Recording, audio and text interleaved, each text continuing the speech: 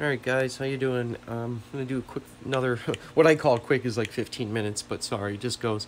I got my new doser. This is a more expensive doser. Oh god, I don't even know what the name of it is. It's the FX4 Kmore FX4. It's just got a way better app for tracking dosing. You know when it doses, it divides it out through how many periods every hour of the day. So if you're gonna dose 15 mils a day, it divides it out throughout every hour, so it's like 0.8 mils every hour, so it distributes it evenly all day, which I really like. And it's just a high-end doser. It's made of metal. Everything's plastic. There's no metal parts anywhere in there, so nothing rusts. It's all plastic built on purpose so water and chemicals don't ruin it. Eventually, once it's all installed, I'll go over it more. So I want to do an update on this here, the autoaqua Smart Auto Water Change Touch. So I've been using it for top off, but I had my sensors installed in here in the refugium chamber, and I noticed that the level in here doesn't change. Even though this one here changes, this one stays the same. So it wasn't working right. It wasn't topping off properly. And the auto water change feature would not work. It definitely didn't work. This chamber would go all the way down, and over here would still be the same once again. So it wouldn't know to stop adding water and to add water. So nothing on the directions, nothing on their website says anything about where to put the sensors. So I emailed them, and they said to put them in the return chamber, which was my next guess, because this chamber reflects your water. If you let some out, this comes down. If you put some in, it comes up.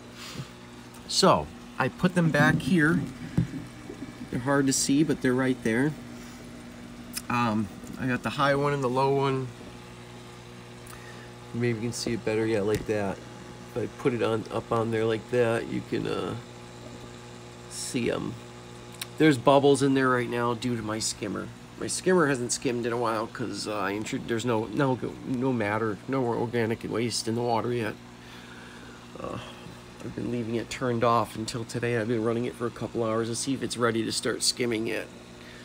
But anyways, I just wanted to mention those level sensors have to go in your return chamber. They won't work anywhere else because the water does not change in the other areas. But I found that it's a little busy in here. There's a lot of stuff in the way. And that was an issue. Sorry about that. I bumped my gimbal. But anyways, in here we've got so many wires. They're all touching each other. And there's a float in there for my filter setup. So I gotta make sure none of that stuff gets in the way. It's just getting a little busy in there for everything. I mean, it's just so crowded. I zip tied most of my wires together to keep them out of the way, but they're still slightly in the way. I'm gonna have to zip tie them a little better. It's hard to reach in there.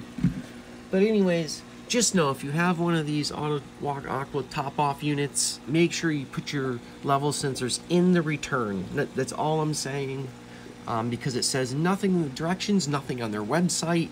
And I had a hard time finding a way to contact them. And then when I finally did, they did respond and say put it in the return, but then they said contact someone in the United States with further questioning, so I contacted the wrong place. I mean, I don't know why it's so hard to contact a place for tech support, but it's just impossible.